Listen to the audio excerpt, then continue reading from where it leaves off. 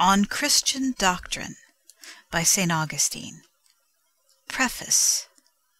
Showing that to teach the rules for the interpretation of Scripture is not a superfluous task. There are certain rules for the interpretation of Scripture which I think might with great advantage be taught to earnest students of the Word, that they may profit not only from reading the works of others who have laid open the secrets of the sacred writings, but also from themselves opening such secrets to others. The rules I propose to teach to those who are able and willing to learn, if God our Lord do not withhold from me while I write the thoughts he is wont to vouchsafe to me in my meditations on this subject. But before I enter upon this undertaking, I think it well to meet the objections of those who are likely to take exception to the work, or who would do so if I did not conciliate them beforehand. And if, after all, men should still be found to make objections, yet at least they will not prevail with others, over whom they might have influence, did they not find them forearmed against their assaults. To turn them back from a useful study to the dull sloth of ignorance. There are some, then, likely to object to this work of mine, because they have failed to understand the rules here laid down. Others again will think that I have spent my labor to no purpose, because, though they understand the rules, yet in their attempts to apply them and to interpret Scripture by them, they have failed to clear up the point they wish cleared up, and these, because they have received no assistance from this work themselves, will give it as their opinion that it can be of no use to anybody.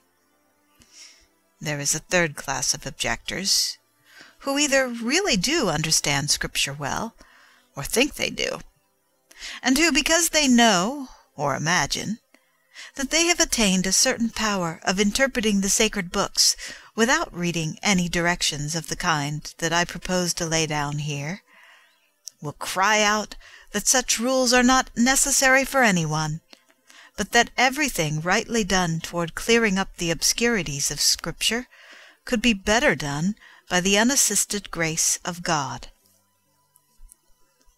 To reply briefly to all of these. To those who do not understand what is here set down, my answer is that I am not to be blamed for their want of understanding.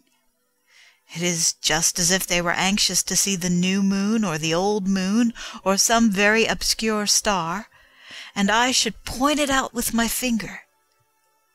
If they had not sight enough to see even my finger, they would surely have no right to fly into a passion with me on that account. As for those who, even though they know and understand my directions, fail to penetrate the meaning of obscure passages in Scripture, they may stand for those who, in the case I have imagined, are just able to see my finger, but cannot see the stars at which it is pointed.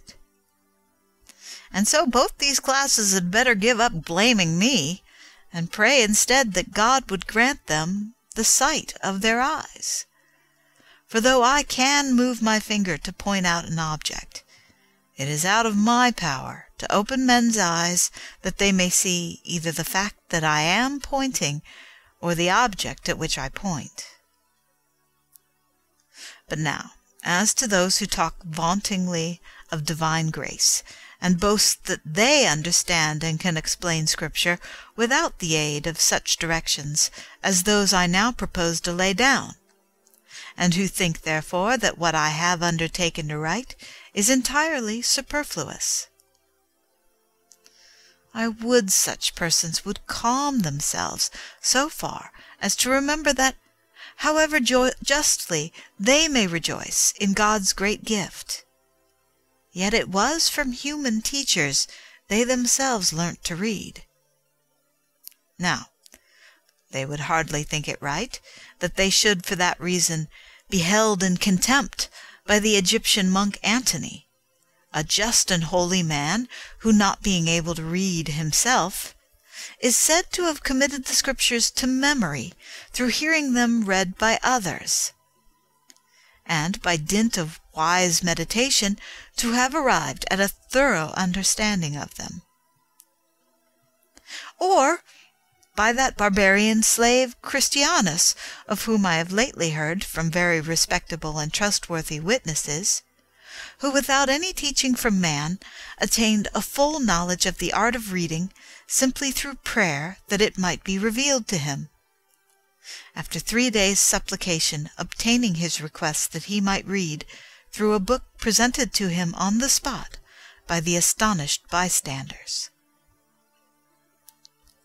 But if anyone thinks these stories are false, I do not strongly insist on them, for as I am dealing with Christians who profess to understand the Scriptures without any directions from man, and if the fact be so, they boast of a real advantage, and one of no ordinary kind, they must surely grant that every one of us learnt his own language by hearing it constantly from childhood, and that any other language we have learnt, Greek or Hebrew or any of the rest, we have learnt either in the same way, by hearing it spoken, or from a human teacher. Now then, suppose we advise all our brethren not to teach their children any of these things, because on the outpouring of the Holy Spirit, the apostles immediately began to speak the language of every race. And suppose we warn every one who has not had a like experience that he need not consider himself a Christian, or may at least doubt whether he has yet received the Holy Spirit. No, no, rather let us put away false pride, and learn whatever can be learnt from man, and let him who teaches another communicate what he has himself received, without arrogance and without jealousy. And do not let us tempt him in whom we have believed, lest, being ensnared by such wiles of the enemy, and by our own perversity, we may even refuse to go to the churches to hear the gospel itself, or to read a book, or to listen to another reading or preaching, in the hope that we shall be carried up to the third heaven, whether in the body or out of the body, as the apostle says, and there hear untellable words, such as it is not lawful for man to utter, or see the Lord Jesus Christ and hear the gospel from his own lips, rather than from those of men. Let us beware of such dangerous temptations of pride, and let us rather consider the fact that the Apostle Paul himself, though stricken down and admonished by the voice of God from heaven, was yet sent to a man to receive the sacraments and to be admitted into the church, and that Cornelius the centurion, although an angel announced to him that his prayers were heard and his alms were in remembrance, was yet handed over to Peter for instruction. And not only did he receive the sacraments from the apostles' hands, but was also instructed by him as to the proper objects of faith, hope, and love. And without doubt it was possible to have done everything through the instrumentality of angels, but the condition of our race would have been much more degraded if God had not chosen to make use of men as the ministers of his word to their fellow men. For how could that be true which is written, "The temple of God is holy, whose temple you are"? If God gave forth no oracles from his human temple, but communicated everything that he wished to be taught to men by voices from heaven or through the ministration of angels. Moreover, love itself, which binds men together in the bond of unity, would have no means of pouring soul into soul, and as it were mingling them one with another, if men never learnt anything from their fellow men. and we know that the eunuch who was reading Isaiah the prophet, and did not understand what he read, was not sent by the apostle to an angel, nor was it an angel who explained to him what he did not understand, nor was he inwardly illuminated by the grace of God without the interposition of man. On the contrary, at the suggestion of God, Philip, who did understand the prophet, came to the eunuch and sat with him, and in human words and with a human tongue opened to him the Scriptures. Did not God talk with Moses?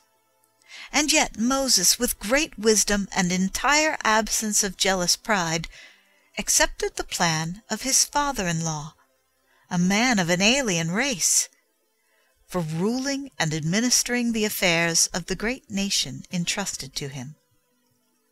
For Moses knew that a wise plan, in whatever mind it might originate, was to be ascribed not to the man who devised it, but to him who is the truth, the unchangeable God. In the last place, everyone who boasts that he, through divine illumination, understands the obscurities of Scripture, though not instructed in any rules of interpretation, at the same time believes, and rightly believes, that this power is not his own, in the sense of originating with himself, but is the gift of God. For so he seeks God's glory, not his own. But reading and understanding as he does, without the aid of any human interpreter, why does he undertake to interpret for others? Why does he not rather send them direct to God, that they too may learn by the inward teaching of the Spirit, without the help of man? The truth is, he fears to incur the reproach, "Thou wicked and slothful servant, thou oughtst to have put my money to the exchangers." Seeing then that these men teach others, either through speech or writing, what they understand, surely they cannot blame me if I likewise teach not only what they understand, but also the rules of interpretation they follow. For no one ought to consider anything as his own, except perhaps what is false. All truth is of him who says, "I am the truth." For what have we that we did not receive? And if we have received it, why do we glory as if we had not received it from someone else? He who reads to an audience pronounces aloud the words he sees before him. He who teaches reading does it that others may be able to read for themselves. Each, however, communicates to others what he has learnt himself. Just so the man who explains to an audience the passages of Scripture he understands is like one who reads aloud the words before him. On the other hand, the man who lays down rules for interpretation is like one who teaches reading. That is, he shows others how to read for themselves. So that just as he who knows how to read is not dependent on someone else when he finds a book to tell him what is written in it, so the man who is in possession of the rules which I here attempt to lay down, if he meet with an obscure passage in the books which he reads, will not need an interpreter to lay open the secret to him, but, holding fast by certain rules and following up certain indications, will arrive at the hidden sense without any error, or at least without falling into any gross absurdity. And so, although it will sufficiently appear in the course of the work itself that no one can justly object to this undertaking of mine, which has no other object than to be of service, yet, as it seemed convenient to reply at the outset to any who might make preliminary objections, such is the start I have thought good to make on the road I am about to traverse in this book. End of Preface. Book 1, containing a general view of the subjects treated in Holy Scripture. Chapter 1. The interpretation of Scripture depends on the discovery and enunciation of the meaning, and is to be undertaken in dependence on God's aid. There are two things on which all interpretation of Scripture depends: the mode of ascertaining the proper meaning, and the mode of making known the meaning when it is ascertained. We shall treat first of the mode of ascertaining, next of the mode of making known the meaning. A great and arduous undertaking, and one that, if difficult to carry out, is, I fear, presumptuous to enter upon. And presumptuous it would undoubtedly be if I were counting on my own strength. But since my hope of accomplishing the work rests on Him who has already supplied me with many thoughts on the subject, I do not fear but that He will go on to supply what is yet wanting, when once I have begun to use what He has already given. For a possession which is not diminished by being shared with others, if it is possessed and not shared, is not yet possessed as it ought to be possessed. The Lord says, "Whosoever has, to him more shall be given." He will give them to those who have, that is to say, if they use freely and cheerfully what they have received, He will add to and perfect His gifts. The loaves in the miracle were only 5 and 7 in number, before the disciples began to divide them among the hungry people. But when once they began to distribute them, though the wants of so many thousands were satisfied, they filled baskets with the fragments that were left. Now just as that bread increased in the very act of breaking it, so those thoughts which the Lord has already granted to me with a view to undertaking this work, will, as soon as I begin to impart them to others, be multiplied by His grace, so that in this very work of distribution in which I have engaged, so far from incurring loss and poverty, I shall be made to rejoice in a marvelous increase of wealth. Chapter 2. What a thing is, and what a sign. All instruction is either about things or about signs, but things are learnt by means of signs. I now use the word thing in a strict sense to signify that which is never employed as a sign of anything else. For example, wood, stone, cattle, and other things of that kind. Not, however, the wood which we read Moses cast into the bitter waters to make them sweet, nor the stone which Jacob used as a pillow, nor the ram which Abraham offered up instead of his son. For these, though they are things, are also signs of other things. There are signs of another kind, those which are never employed except as signs. For example, words. No one uses words except as signs of something else, and hence may be understood what I call signs, those things, to wit, which are used to indicate something else. Accordingly, every sign is also a thing, for what is not a thing is nothing at all. Every thing, however, is not also a sign. And so, in regard to this distinction between things and signs, I shall, when I speak of things, speak in such a way that even if some of them may be used as signs also, that will not interfere with the division of the subject, according to which I am to discuss things first and signs afterward. But we must carefully remember that what we have now to consider about things is what they are in themselves, not what other things they are signs of. Chapter 3. Some things are for use, some for enjoyment. There are some things, then, which are to be enjoyed, others which are to be used, others still which we enjoy and use. Those things which are objects of enjoyment make us happy.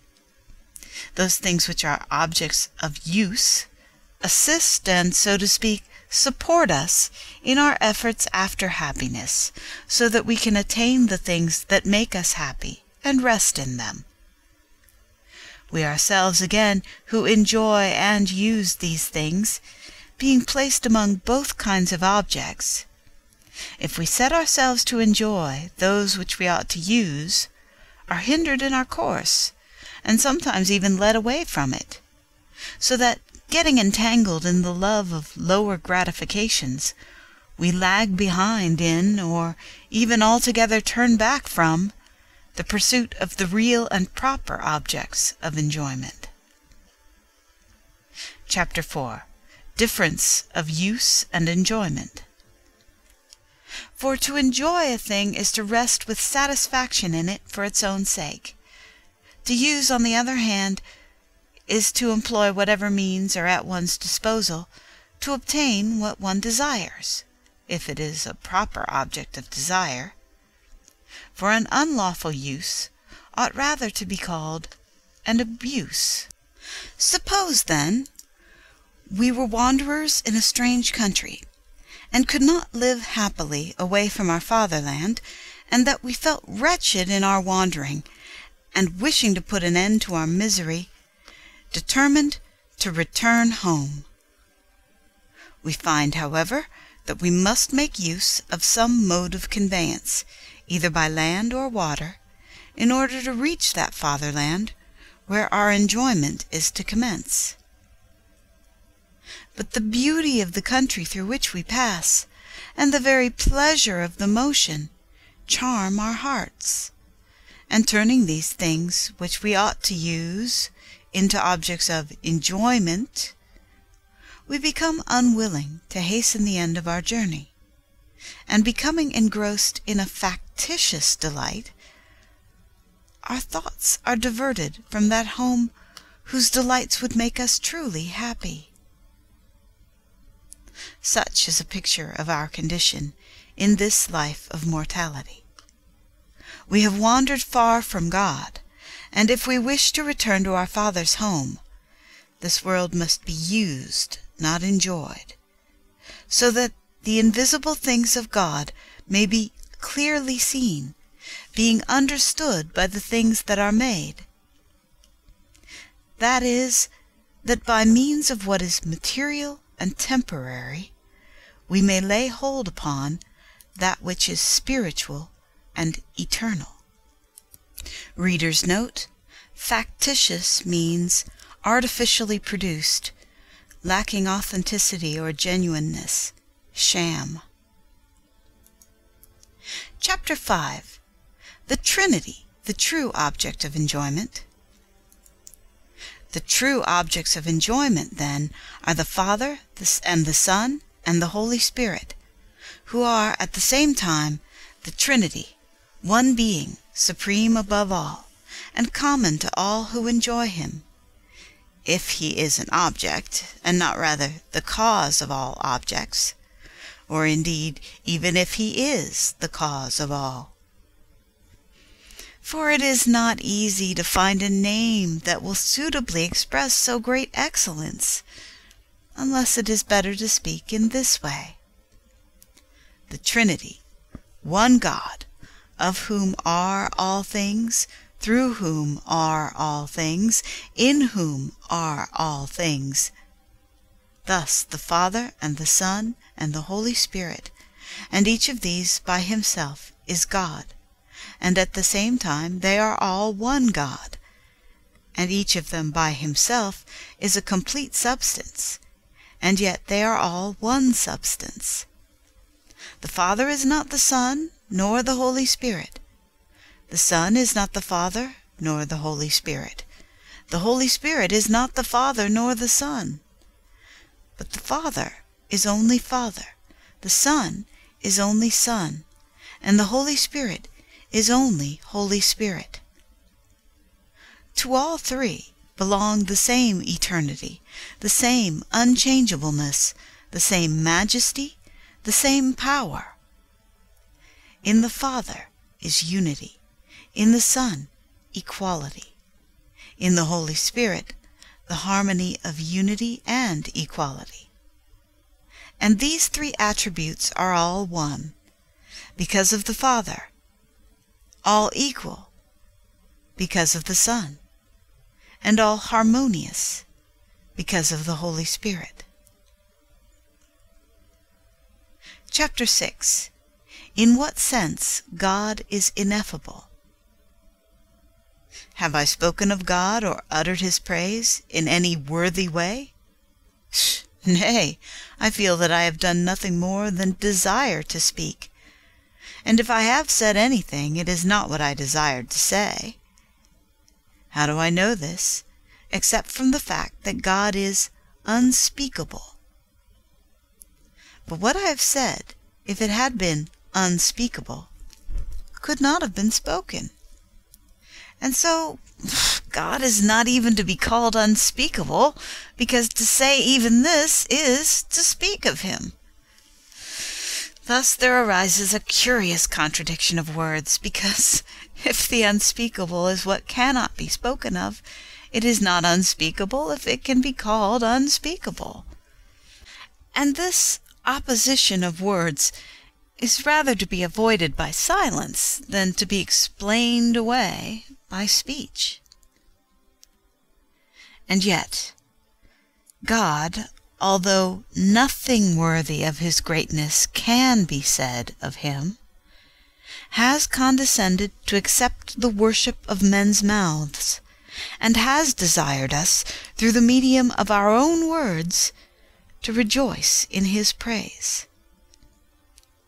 For on this principle it is that he is called Deus, God, for the sound of those two syllables Deus in itself conveys no true knowledge of his nature.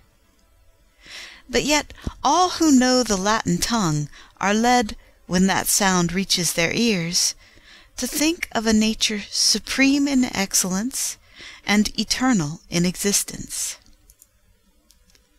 Chapter 7. What all men understand by the term God.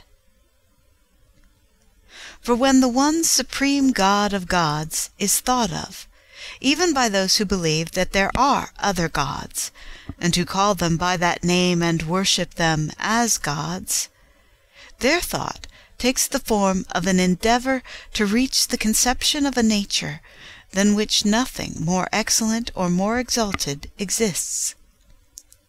And since men are moved by different kinds of pleasures, partly by those which pertain to the bodily senses, partly by those which pertain to the intellect and soul, those of them who are in bondage to sense think that either the heavens, or what appears to be most brilliant in the heavens, or the universe itself, is God of gods. Or if they try to get beyond the universe, they picture to themselves something of dazzling brightness, and think of it vaguely as infinite, or of the most beautiful form conceivable. Or they represent it in the form of the human body, if they think that superior to all others. Or if they think that there is no one God supreme above the rest, but that there are many or even innumerable gods of equal rank, still these too they conceive as possessed of shape and form according to what each man thinks the pattern of excellence. Those, on the other hand, who endeavor by an effort of the intelligence to reach a conception of God, place him above all visible and bodily natures, and even above all intelligent and spiritual natures that are subject to change. All, however, strive emulously to exalt the excellence of God. Nor could anyone be found to believe that any being to whom there exists a superior is God. And so all concur in believing that God is that which excels in dignity all other objects. Chapter 8. God to be esteemed above all else, because he is unchangeable wisdom. And since all who think about God think of him as living, they only can form any conception of him that is not absurd and unworthy, who think of him as life itself. And whatever may be the bodily form that has suggested itself to him, recognize that it is by life it lives or does not live, and prefer what is living to what is dead. Who understand that the living bodily form itself, however it may outshine all others in splendor, overtop them in size, and excel them in beauty, is quite a distinct thing from the life by which it is quickened, and who look upon the life as incomparably superior in dignity and worth to the mass which is quickened and animated by it. Then, when they go on to look into the nature of the life itself, if they find it mere nutritive life without sensibility, such as that of plants, they consider it inferior to sentient life, such as that of cattle. And above this again, they place intelligent life, such as that of men. And perceiving that even this is subject to change, they are compelled to place above it again that unchangeable life which is not at one time foolish, at another time wise, but on the contrary is wisdom itself. For a wise intelligence, that is, one that has attained to wisdom, was, previous to its attaining wisdom, unwise. But wisdom itself never was unwise, and never can become so. And if men never caught sight of this wisdom, they could never with entire confidence prefer a life which is unchangeably wise to one that is subject to change. This will be evident if we consider that the very rule of truth by which they affirm the unchangeable life to be the more excellent is itself unchangeable, and they cannot find such a rule except by going beyond their own nature, for they find nothing in themselves that is not subject to change. Chapter 9. All acknowledge the superiority of unchangeable wisdom to that which is variable. Now, no one is so egregiously silly as to ask, how do you know that a life of unchangeable wisdom is preferable to one of change? For that very truth about which he asks, how I know it, is unchangeably fixed in the minds of all men, and presented to their common contemplation. And the man who does not see it is like a blind man in the sun, whom it profits nothing that the splendor of its light, so clear and so near, is poured into his eyeballs. The man, on the other hand, who sees but shrinks from this truth, is weak in his mental vision from dwelling long among the shadows of the flesh.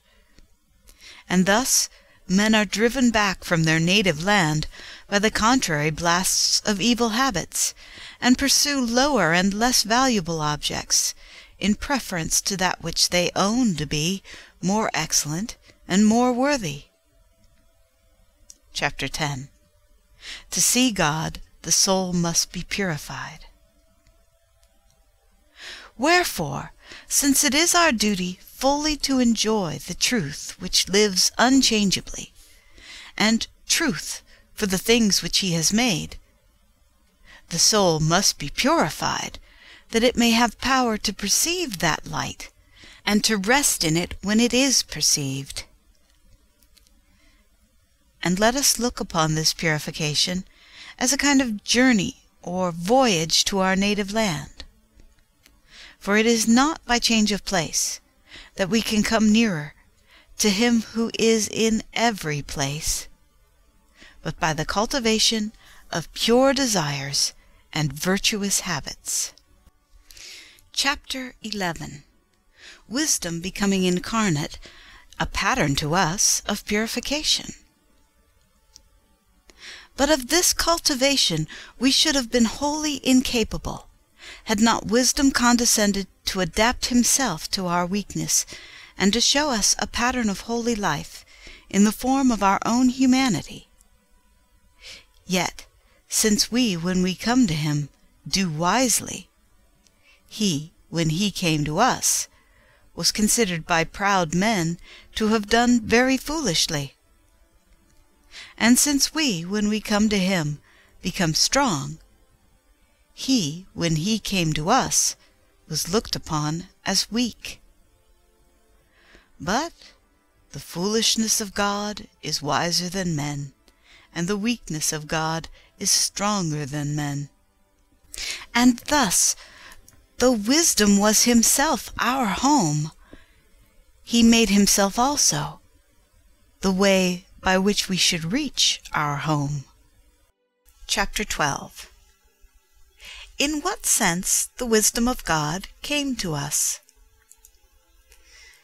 And though wisdom is everywhere present to the inner eye when it is sound and clear, he condescended to make himself manifest to the outward eye of those whose inward sight is weak and dim. For after that in the wisdom of God the world by wisdom knew not God, it pleased God by the foolishness of preaching to save them that believe. Not then in the sense of traversing space, but because he appeared to mortal men in the form of mortal flesh, he is said to have come to us. For he came to a place where he had always been, seeing that he was in the world, and the world was made by him. But because men, who in their eagerness to enjoy the creature instead of the Creator, had grown into the likeness of this world, and are therefore most appropriately named the world, they did not recognize him. Therefore the evangelist says, "And the world knew him not." Thus, in the wisdom of God, the world by wisdom knew not God. Why then did he come, seeing that he was already here? Except that it pleased God, through the foolishness of preaching, to save them that believe. Chapter 13. The Word was made flesh. In what way did he come but this? The Word was made flesh and dwelt among us. Just as when we speak, in order that what we have in our minds may enter through the ear into the mind of the hearer, the word which we have in our hearts becomes an outward sound and is called speech. And yet our thought does not lose itself in the sound, but remains complete in itself, and takes the form of speech without being modified in its own nature by the change. So the divine Word, though suffering no change of nature, yet became flesh that he might dwell amongst us. Chapter 14. How the wisdom of God healed man. Moreover, as the use of medicines is the way to health, so this medicine took up sinners to heal and restore them. And just as surgeons, when they bind up wounds, do not do it in a slovenly way, but carefully, that there may be a certain degree of neatness in the binding, in addition to its mere usefulness, so our medicine, wisdom, was by his assumption of humanity adapted to our wounds, curing some of them by their opposites, some of them by their likenesses. And just as he who ministers to a bodily hurt in some cases applies contraries, as cold to hot, moist to dry, etc., and in other cases applies likenesses, as a round cloth to a round wound, or an oblong cloth to an oblong wound, and does not fit the same bandage to all limbs, but puts like to like, in the same way the wisdom of God in healing man has applied himself to his cure, being himself healer and medicine, both in one. Seeing then that man fell through pride, he restored him through humility. We were ensnared by the wisdom of the serpent. We are set free by the foolishness of God. Moreover, just as the former was called wisdom, but was in reality the folly of those who despised God, so the latter is called foolishness, but is true wisdom in those who overcome the devil. We used our immortality so badly as to incur the penalty of death. Christ used his mortality so well as to restore us to life. The disease was brought in through a woman's corrupted soul. The remedy came through a woman's virgin body. To the same class of opposite remedies it belongs that our vices are cured by the example of his virtues. On the other hand, the following are, as it were, bandages made in the same shape as the limbs and wounds to which they are applied. He was born of a woman to deliver us who fell through a woman. He came as a man to save us who are men, as a mortal to save us who are mortals, by death to save us who were dead.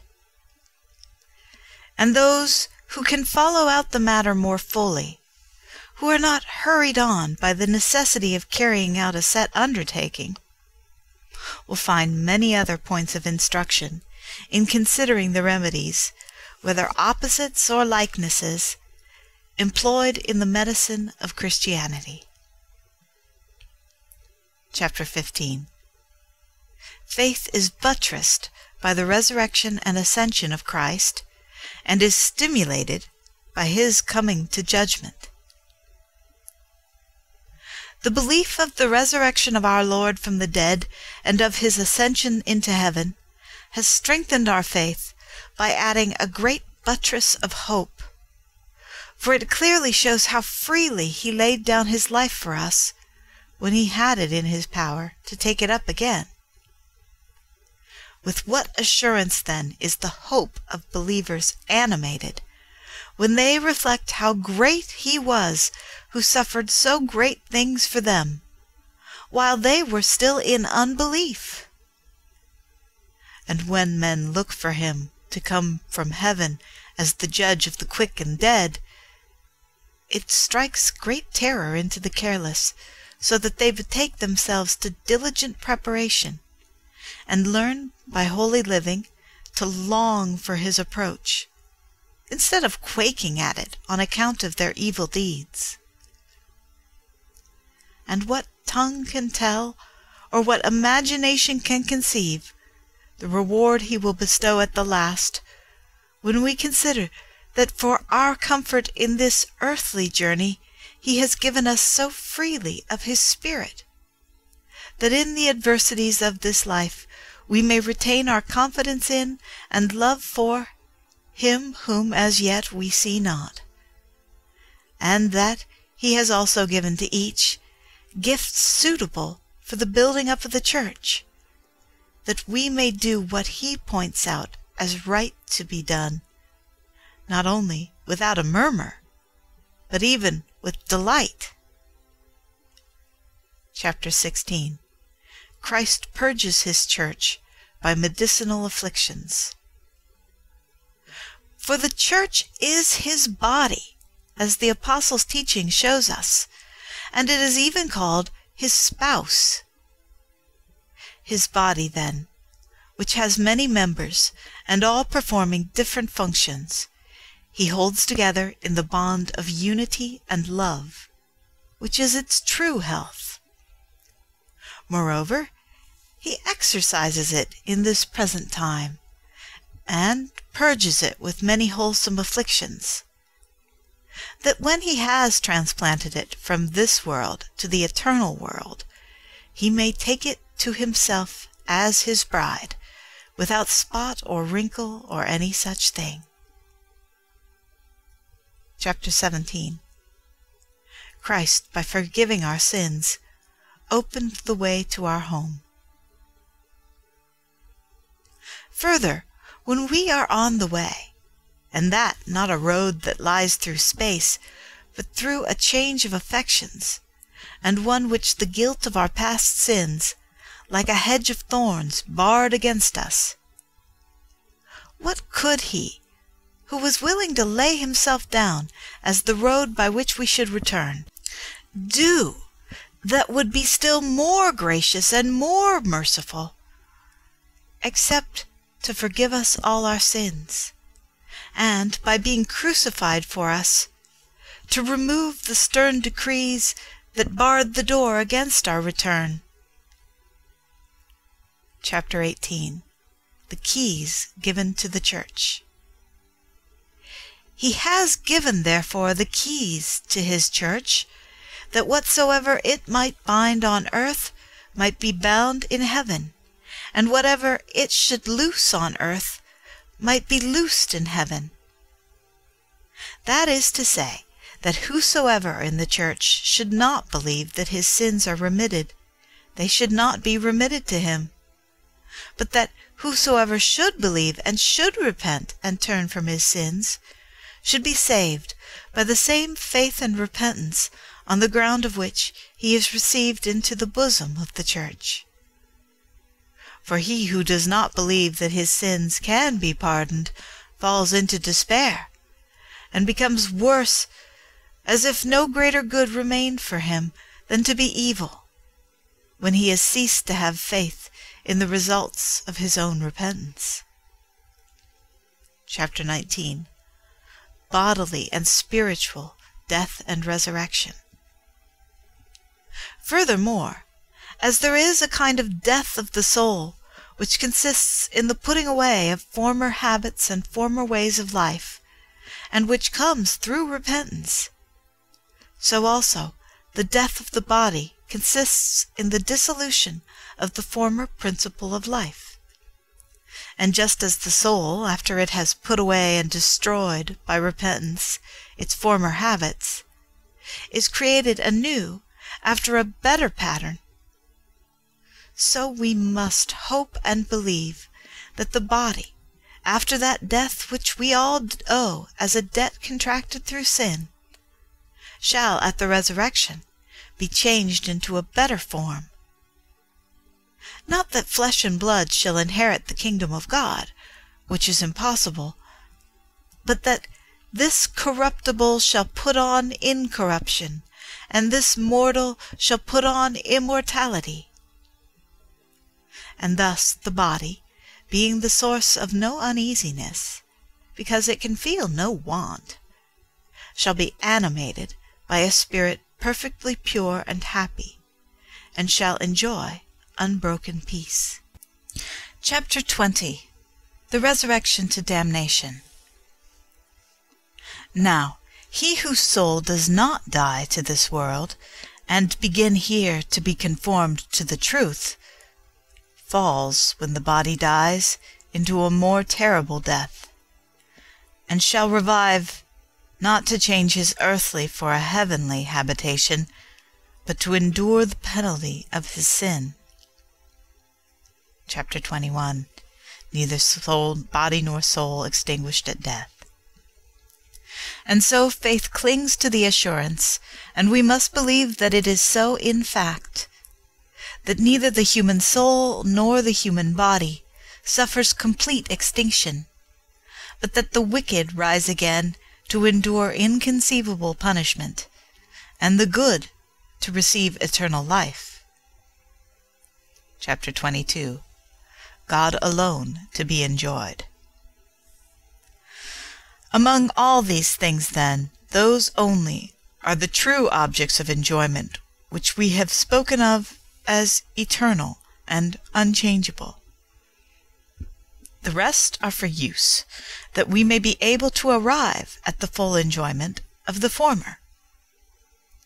We, however, who enjoy and use other things, are things ourselves. For a great thing, truly, is man, made after the image and similitude of God, not as respects the mortal body in which he is clothed, but as respects the rational soul by which he is exalted in honor above the beasts. And so it becomes an important question whether men ought to enjoy or to use themselves, or to do both. For we are commanded to love one another. But it is a question whether man is to be loved by man for his own sake, or for the sake of something else. If it is for his own sake, we enjoy him. If it is for the sake of something else, we use him.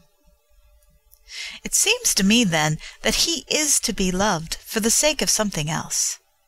For if a thing is to be loved for its own sake, then in the enjoyment of it consists a happy life, the hope of which, at least, if not yet the reality, is our comfort in the present time.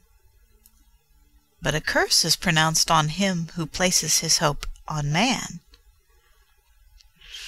Neither ought anyone to have joy in himself, if you look at the matter clearly, because no one ought to love even himself for his own sake, but for the sake of him who is the true object of enjoyment. For a man is never in so good a state as when his whole life is a journey toward the unchangeable life, and his affections are entirely fixed upon that. If, however, a man loves himself for his own sake, he does not look at himself in relation to God, but turns his mind in upon himself, and so is not occupied with anything which is unchangeable. And thus he does not enjoy himself at his best, because he is better when his mind is fully fixed upon, and his affections wrapped up in, the unchangeable good, than when he turns from that to enjoy even himself.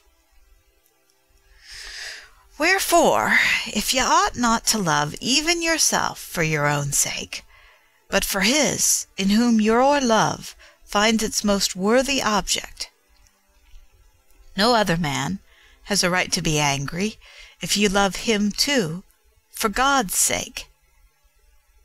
For this is the law of love that has been laid down by divine authority. Thou shalt love thy neighbor as thyself. But thou shalt love God with all thy heart, and with all thy soul, and with all thy mind. So that you are to concentrate all your thoughts, your whole life, and your whole intelligence upon him from whom you derive all that you bring. For when he says, with all thy heart, and with all thy soul, and with all thy mind, he means that no part of our life is to be unoccupied, and to afford room, as it were, for the wish to enjoy some other object, but that whatever else may suggest itself to us as an object worthy of love is to be borne into the same channel in which the whole current of our affection flows. Whoever, then, loves his neighbor aright ought to urge upon him that he too should love God with his whole heart and soul and mind. For in this way, loving his neighbor as himself, a man turns the whole current of his love, both for himself and his neighbor, into the channel of the love of God, which suffers no stream to be drawn off from itself, by whose diversion its own volume would be diminished. Chapter 23. Man needs no injunction to love himself and his own body. Those things which are objects of use are not all, however, to be loved, but those only which are either united with us in a common relation to God, such as a man or an angel, or are so related to us as to need the goodness of God through our instrumentality, such as the body. For assuredly the martyrs did not love the wickedness of their persecutors, although they used it to attain the favor of God. As then there are 4 kinds of things that are to be loved: first, that which is above us; second, ourselves; third, that which is as on a level with us; fourth, that which is beneath us. No precepts need to be given about the second and fourth of these, ourselves and that which is beneath us.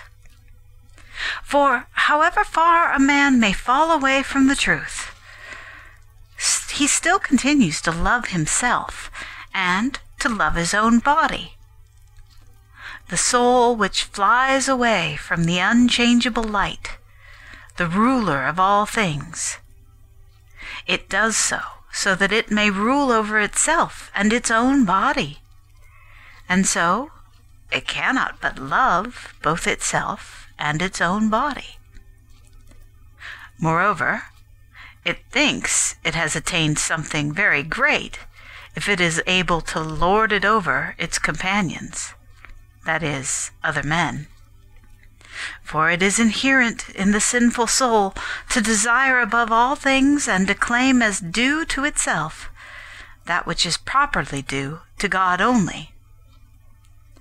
Now, such love of itself is more correctly called hate, for it is not just that it should desire what is beneath it to be obedient to it, while it itself will not obey its own superior. And most justly has it been said, "He who loves iniquity hates his own soul." And accordingly, the soul becomes weak and endures much suffering about the mortal body.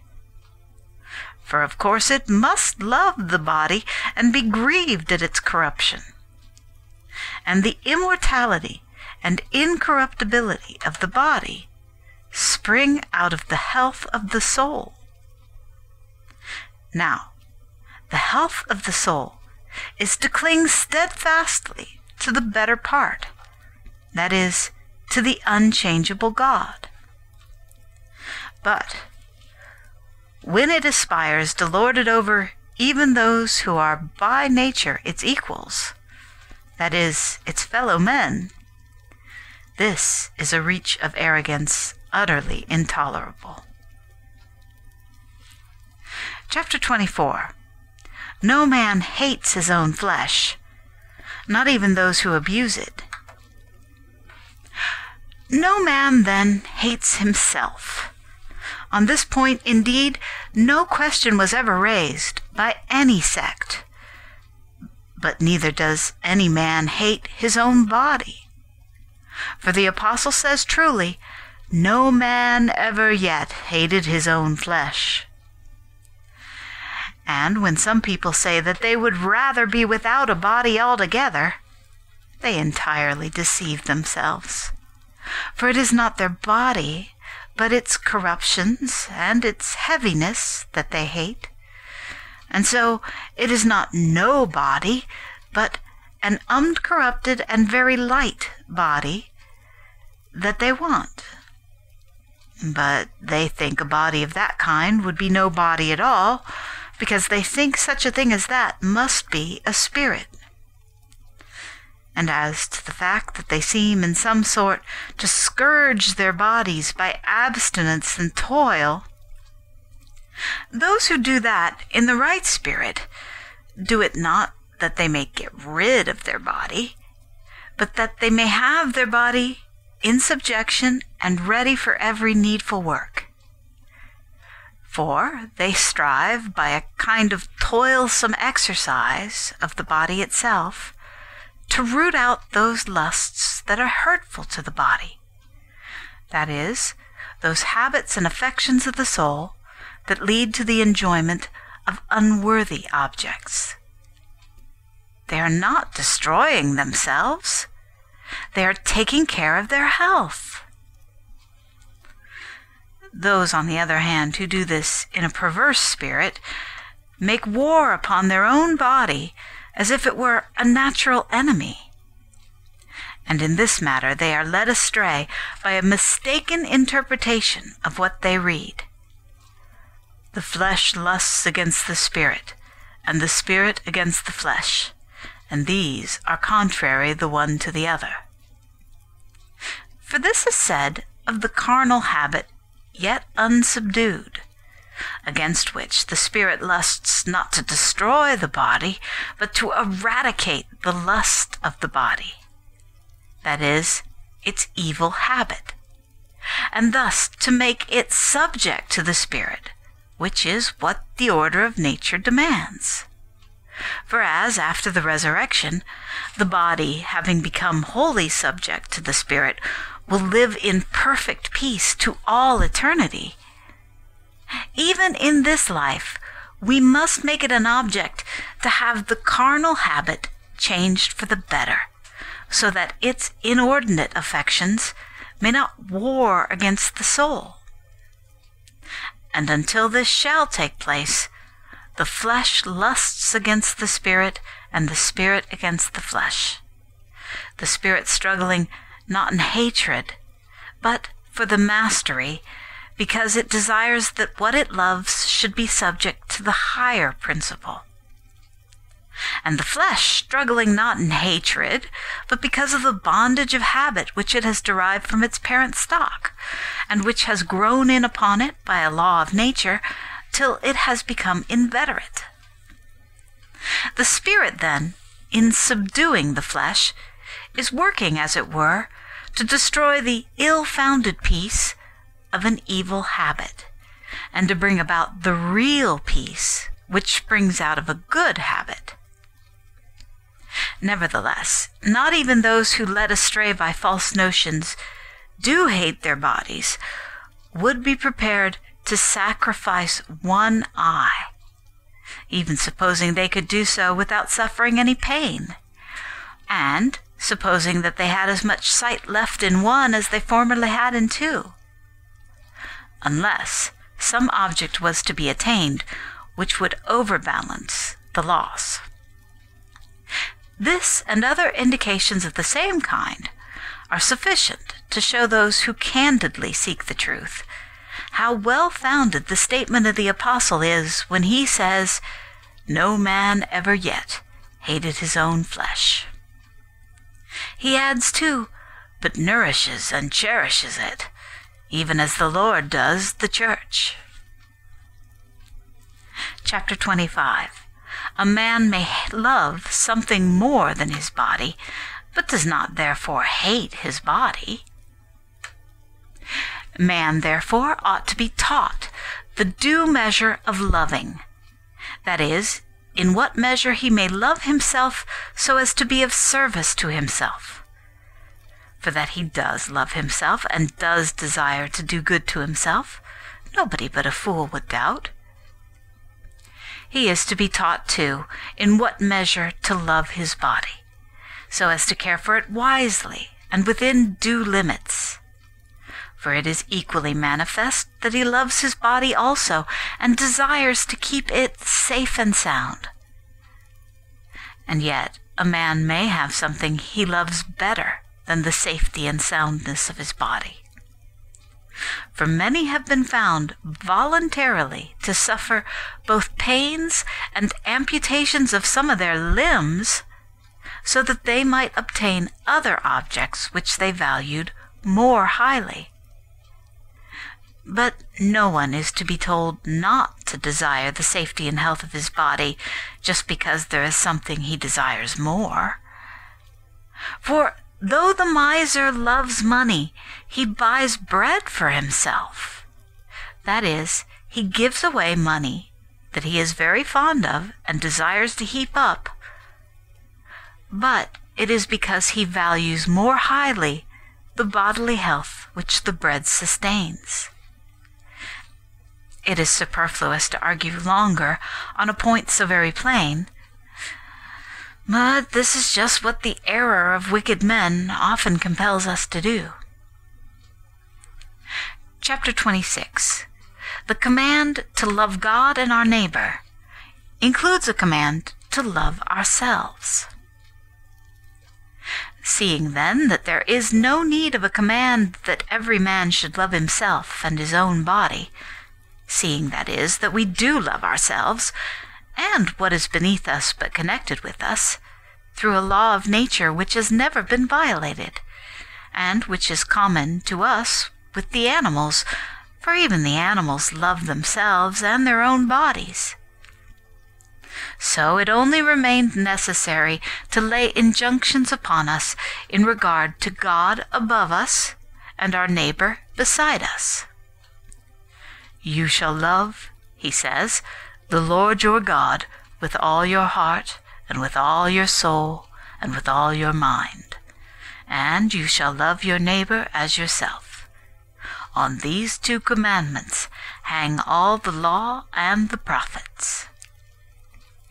Thus, the end of the commandment is love, and that twofold, the love of God and the love of our neighbor. Now, if you take yourself in your entirety, that is, soul and body together, and your neighbor in his entirety, soul and body together, for man is made up of soul and body, you will find that none of the classes of things that are to be loved is overlooked in these two commandments. For though, when the love of God comes first, and the measure of our love for him is prescribed in such terms that it is evident that all other things are to find their center in him, nothing seems to be said about our love for ourselves. Yet when it is said, you shall love your neighbor as yourself, it at once becomes evident that our love for ourselves has not been overlooked. Chapter 27. The Order of Love.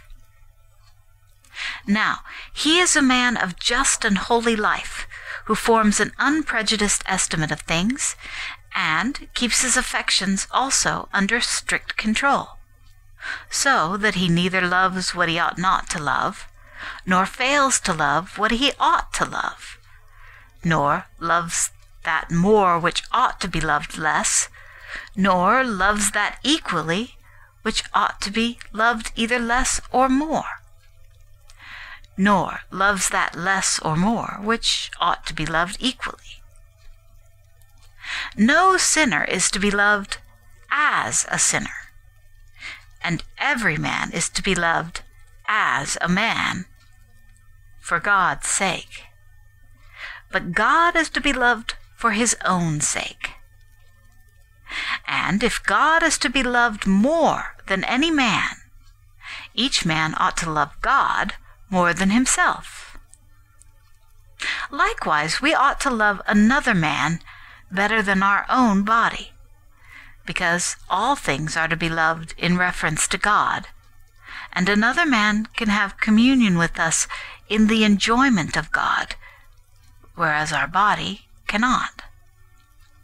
For the body only lives through the soul, and it is by the soul that we enjoy God. Chapter 28. How we are to decide whom to aid.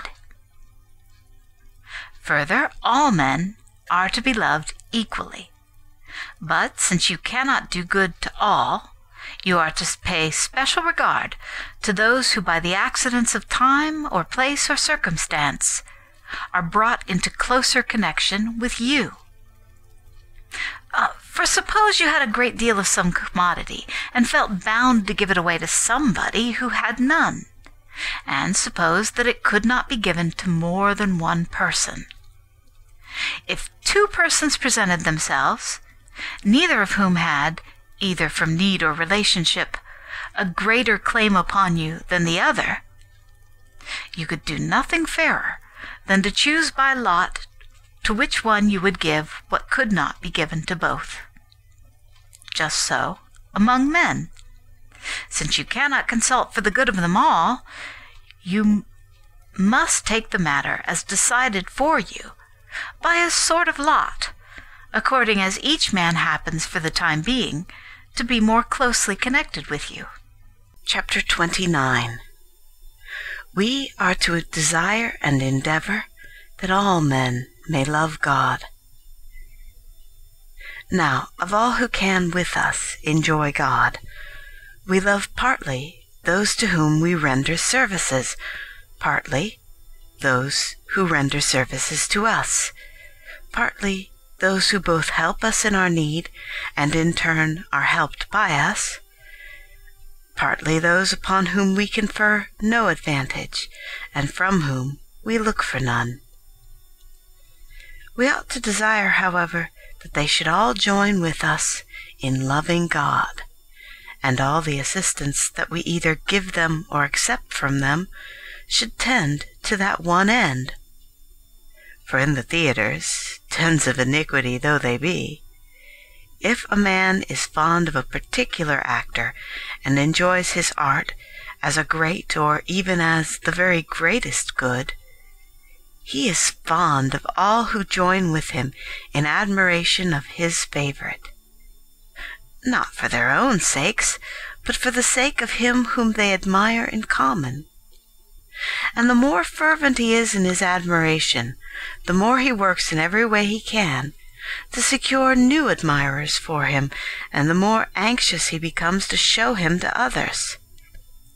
And if he finds anyone comparatively indifferent, he does all he can to excite his interest by urging his favorite's merits.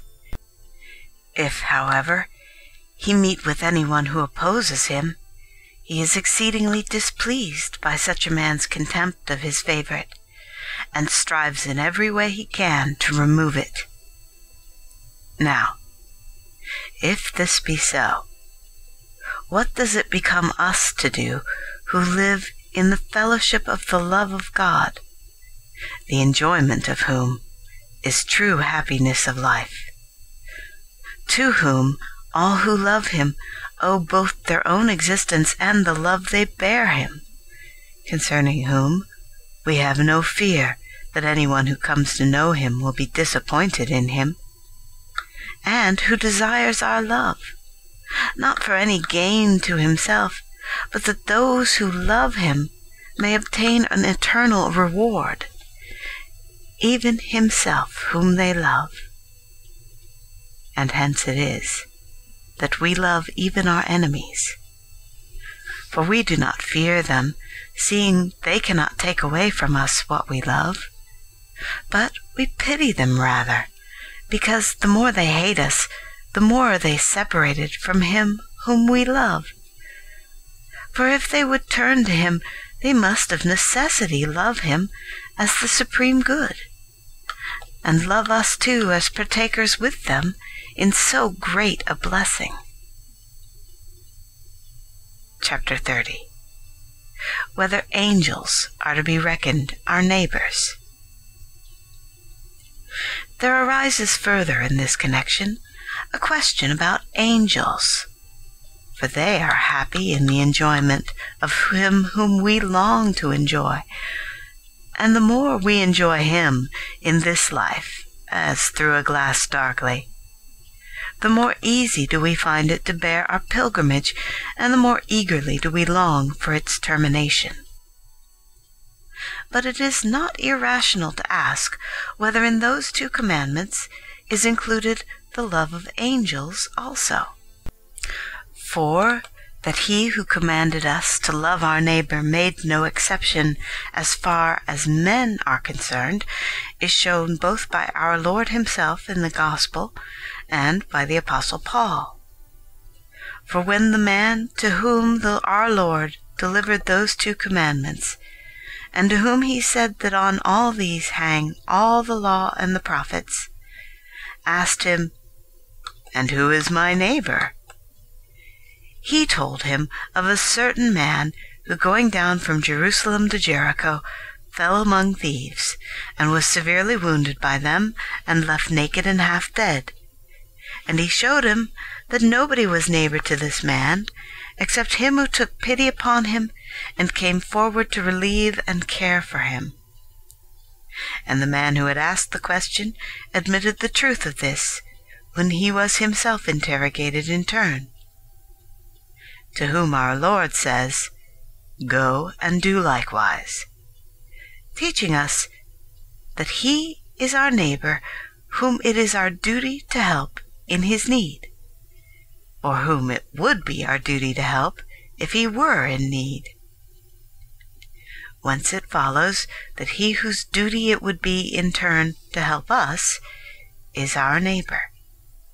For the name neighbor is a relative one, and no one can be neighbor except to a neighbor. And again, who does not see that no exception is made of anyone as a person to whom the offices of mercy may be denied, when our Lord extends the rule even to our enemies? Love your enemies, do good to those who hate you. And so also the Apostle Paul teaches when he says, "For this you shall not commit adultery, you shall not kill, you shall not steal, you shall not bear false witness, you shall not covet, and if there be any other commandment, it is briefly comprehended in this saying, namely, you shall love your neighbor as yourself. Love works no ill to his neighbor." Whoever, then, supposes that the apostle did not embrace every man in this precept is compelled to admit what is at once most absurd and most pernicious, that the apostle thought it no sin if a man were not a Christian or were an enemy to commit adultery with his wife, or to kill him, or to covet his goods. And as nobody but a fool would say this, it is clear that every man is to be considered our neighbor, because we are to work no ill to any man. But now, if everyone to whom we ought to show, or who ought to show to us, the offices of mercy, is by right called a neighbor, it is manifest that the command to love our neighbor embraces the holy angels also, seeing that so great offices of mercy have been performed by them on our behalf, as may easily be shown by turning the attention to many passages of Holy Scripture. And on this ground, even God himself, our Lord, desired to be called our neighbor. For our Lord Jesus Christ points to himself under the figure of the man who brought aid to him who was lying half dead on the road, wounded and abandoned by the robbers. And the psalmist says in his prayer, "I behaved myself as though he had been my friend or brother." But as the divine nature is of higher excellence than, and far removed above, our nature, the command to love God is distinct from that to love our neighbor. For he shows us pity on account of his own goodness, but we show pity to one another on account of his. That is, he pities us that we may fully enjoy himself. We pity one another that we may fully enjoy him. Chapter 31. God uses rather than enjoys us. And on this ground, when we say that we enjoy only that which we love for its own sake, and that nothing is a true object of enjoyment except that which makes us happy, and that all other things are for use, there seems still to be something that requires explanation. For God loves us, and Holy Scripture frequently sets before us the love He has toward us. In what way, then, does He love us? As objects of use, or as objects of enjoyment? If He enjoys us, He must be in need of good from us, and no sane man will say that. For all the good we enjoy is either Himself or what comes from Himself. And no one can be ignorant or in doubt as to the fact that the light stands in no need of the glitter of the things it has itself lit up. The psalmist says most plainly, "I said to the Lord, you are my God, for you need not my goodness." He does not enjoy us then, but makes use of us.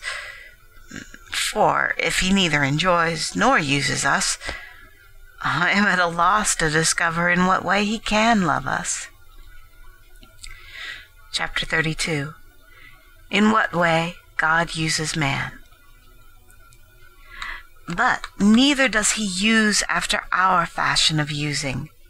For when we use objects, we do so with a view to the full enjoyment of the goodness of God. God, however, in His use of us, has reference to His own goodness. For it is because He is good that we exist, and so far as we truly exist, we are good. And further, because He is also just, we cannot with impunity be evil. And so far as we are evil, so far is our existence less complete. Now, He is the first and supreme existence who is altogether unchangeable, and who could say, in the fullest sense of the words, "I am that I am," and "You shall say to them, I am has sent me to you." So that all other things that exist both owe their existence entirely to Him, and are good only so far as He has given it to them to be so. That use, then, which God is said to make of us, has no reference to His own advantage, but to ours only, and, so far as He is concerned, has reference only to His goodness. When we take pity upon a man and care for him, it is for his advantage that we do so.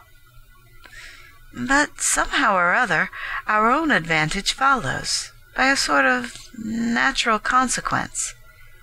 For God does not leave the mercy we show to him who needs it, to go without reward. Now, this is our highest reward, that we should fully enjoy Him, and that all who enjoy Him should enjoy one another in Him. Chapter 33. In what way man should be enjoyed. For if we find our happiness complete in one another, we stop short upon the road, and place our hope of happiness in man or angel. Now the proud man and the proud angel arrogate this to themselves, and are glad to have the hope of others fixed upon them. But on the contrary, the holy man and the holy angel, even when we are weary and anxious to stay with them and rest in them, set themselves to recruit our energies with the provision which they have received of God for us or for themselves. And they urge us then, thus refreshed, to go on our way toward Him, in the enjoyment of whom we find our common happiness. For even the Apostle exclaims, "Was Paul crucified for you? Or were you baptized in the name of Paul?" And again, "Neither is he that plants anything, neither he that waters, but God that gives the increase." And the angel admonishes the man who is about to worship him that he should rather worship him who is his master, and under whom he himself is a fellow servant. But when you have joy of a man in God, it is God rather than man that you enjoy. For you enjoy him by whom you are made happy, and you rejoice to have come to him in whose presence you place your hope of joy. And accordingly Paul says of Philemon, Yea, brother, let me have joy of you in the Lord. For if he had not added, in the Lord, but had only said, Let me have joy in you, he would have implied that he fixed his hope of happiness upon him, although even in the immediate context, to enjoy is used in the sense of to use with delight. For when the thing we love is near us, it is a matter of course that it should bring delight with it.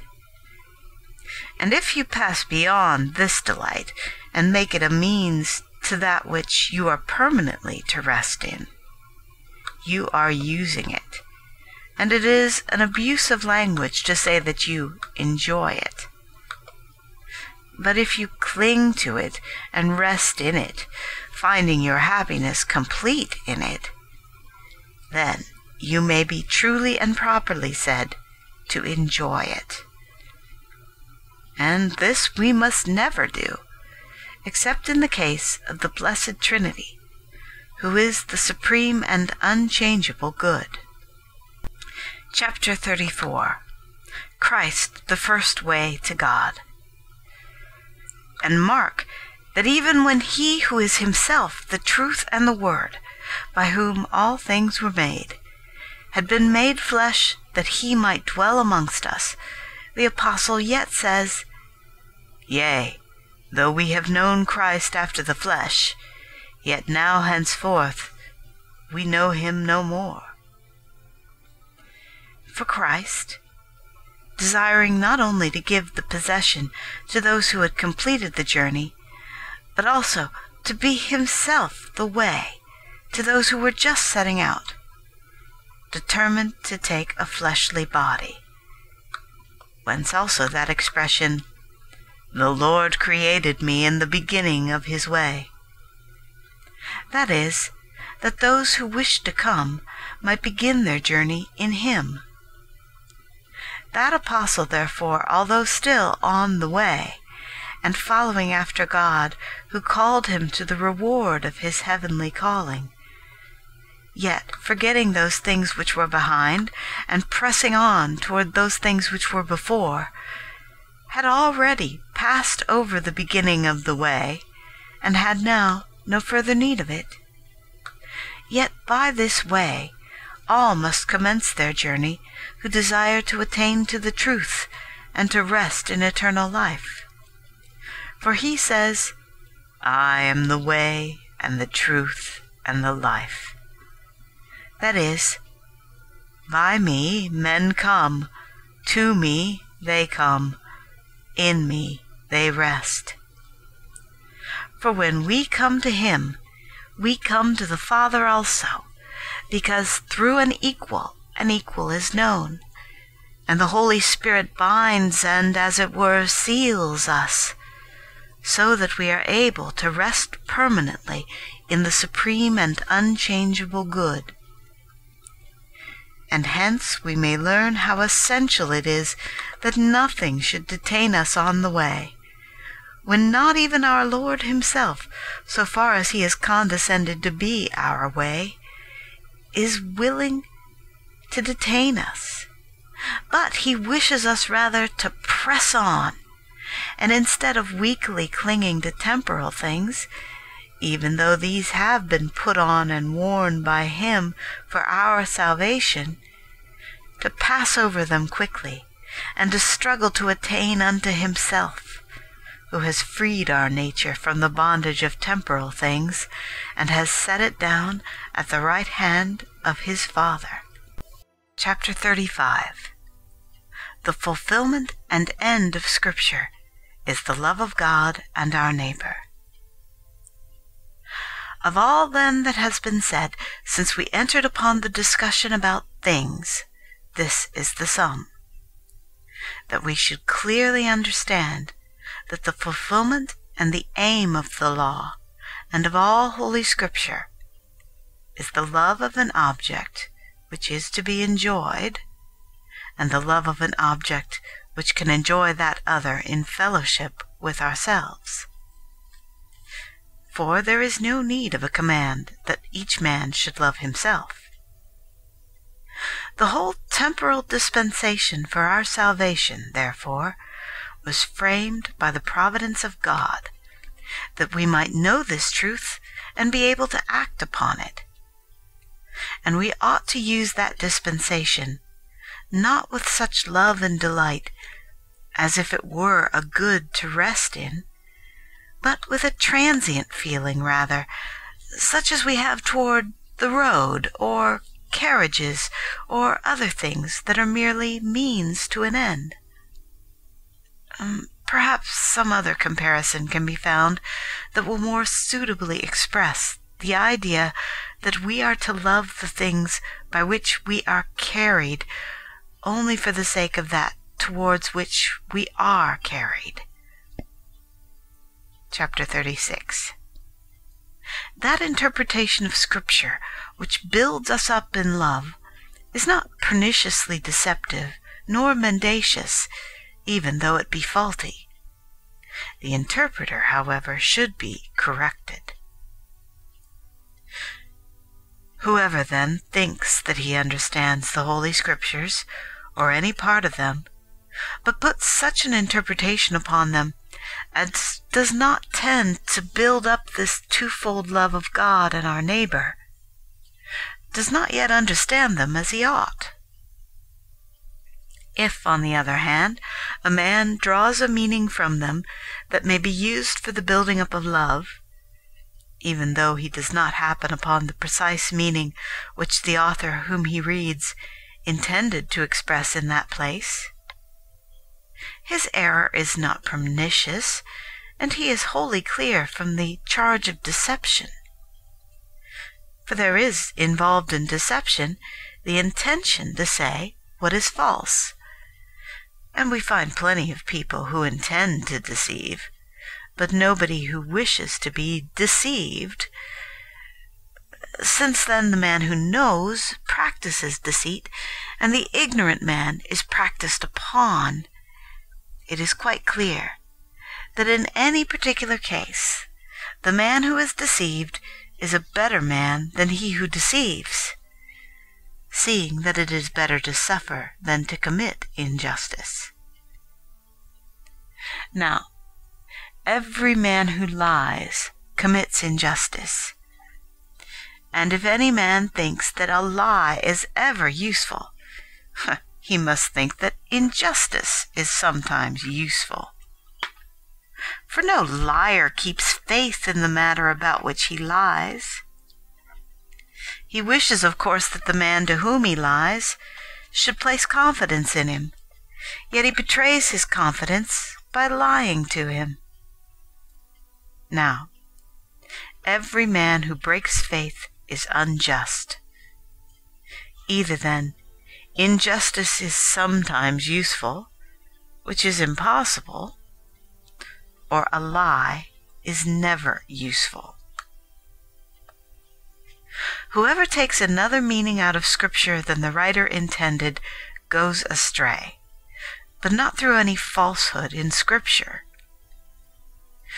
Nevertheless, as I was going to say, if his mistaken interpretation tends to build up love, which is the end of the commandment, he goes astray in much the same way as a man who by mistake quits the high road, but yet reaches through the fields the same place to which the road leads.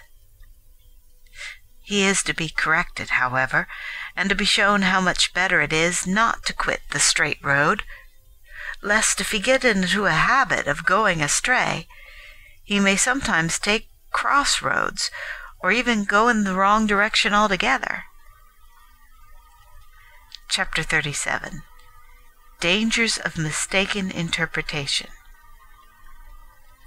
For if he takes up rashly a meaning which the author whom he is reading did not intend, he often falls in with other statements which he cannot harmonize with this meaning.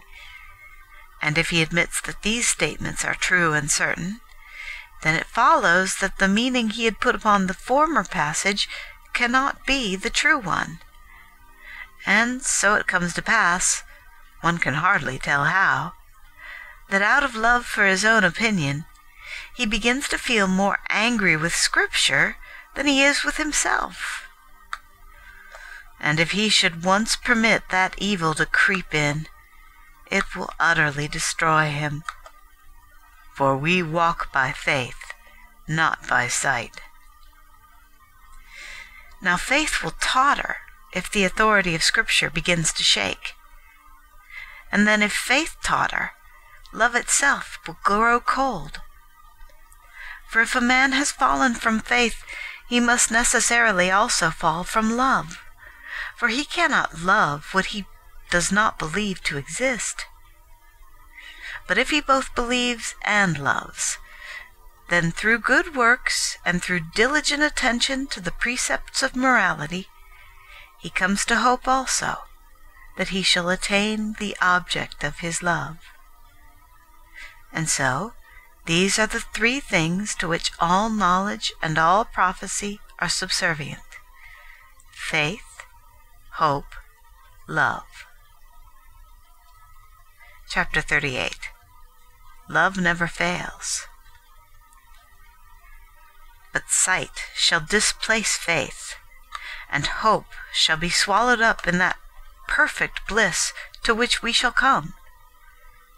Love, on the other hand, shall wax greater when these others fail. For if we love by faith that which as yet we see not, how much more shall we love it when we begin to see? And if we love by hope that which as yet we have not reached, how much more shall we love it when we have reached it? For there is this great difference between things temporal and things eternal, that a temporal object is valued more before we possess it, and begins to prove worthless the moment we attain it, because it does not satisfy the soul, which has its only true and sure resting place in eternity. An eternal object, on the other hand, is loved with greater ardor when it is in possession than while it is still an object of desire. For no one in his longing for it can set a higher value on it than really belongs to it, so as to think it comparatively worthless when he finds it of less value than he thought. On the contrary, however high the value any man may set upon it when he is on his way to possess it, he will find it, when it comes into his possession, of higher value still. Chapter 39. He who is mature in faith, hope, and love needs Scripture no longer. And thus, a man who is resting upon faith, hope, and love, and who keeps a firm hold upon these, does not need the Scriptures except for the purpose of instructing others. Accordingly, many live without copies of the Scripture, even in solitude, on the strength of these three graces.